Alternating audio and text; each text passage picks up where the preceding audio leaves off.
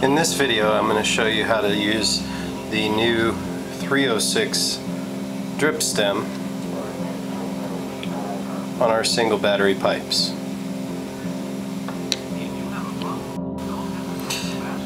This is the completely assembled 306 drip stem on an egg pipe chocolate.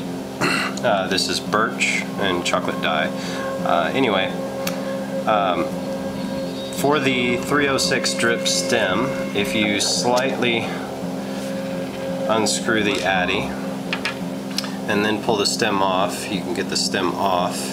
Now this addy is a Joey, LR Joey 306. You put the addy on the pipe.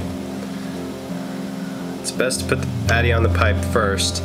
You don't want to over tighten a 306 because they can actually get stuck in the threading, and that goes for any mod that you put a 306 on, Ego, whatever. So never over tighten your addies, but especially with the 306 that can be really difficult to get off, and you'll have to get pliers to take them off if you over tighten them. Next we have a little aluminum dress ring. You just slide this over the top of the addy and it hides this Ego connection right here.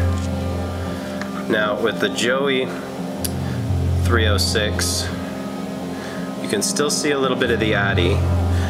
Due to the different sizes of these addies depending on the manufacturer, we had to leave a little bit of space in the dress ring, because if you take out the Joey 306 and you put in the Cisco 306,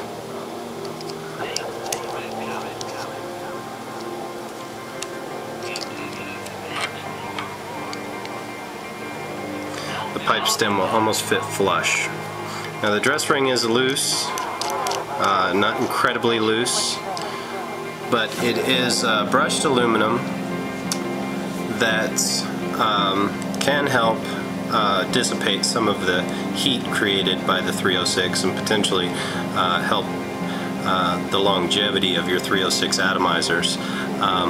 This has a really wide mouth for dripping. Just a couple drops in there will give you plenty of vapor, like probably 10 good draws. Over dripping with a 306 will cause leakage, and in general 306 leak. Unfortunately there's just no way around this. Over tightening your addy is not going to help. I assure you our stems don't leak. The Canon, I have the same problems if I put a Canon 306 drip stem on our pipes.